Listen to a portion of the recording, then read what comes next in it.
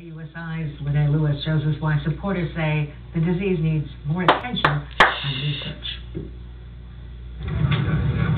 Marley! The streets of San Diego were Shut up, filled with Uncle. people wanting to raise money for lung cancer research, a disease that reportedly kills more Americans than breast, prostate, colon, liver, kidney, and melanoma cancers combined. Underfunded, stigmatized cancer, basically, because people tend to think that we bring it on ourselves. I'm a lifetime non-smoker, and I was diagnosed about 7 years ago with cancer. Kathleen Larson, along with Mike Stevens, organized this event that drew people from Northern California as well as other states.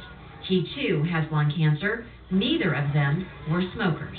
I was diagnosed with stage 4 lung cancer, which is considered an incurable disease, and unfortunately less than 5% of people survive stage 4 lung cancer. And there are so many stories like theirs, people wanting these stories to be heard so that more attention is paid to finding a cure for this disease.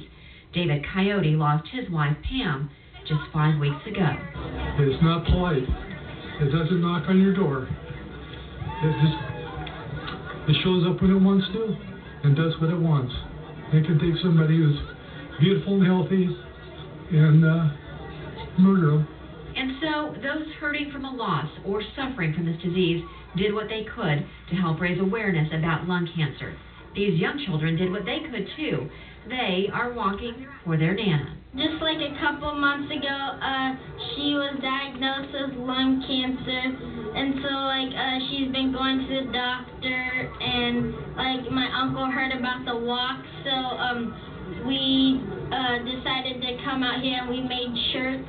It says, I am walking for my Nana. Everyone, it seemed, was walking for someone special and hoping their efforts will provide a better future, especially so that children can be protected from this disease, so that kids can do what they do best: blow bubbles, have fun, and, well, just be safe. Lene Lewis.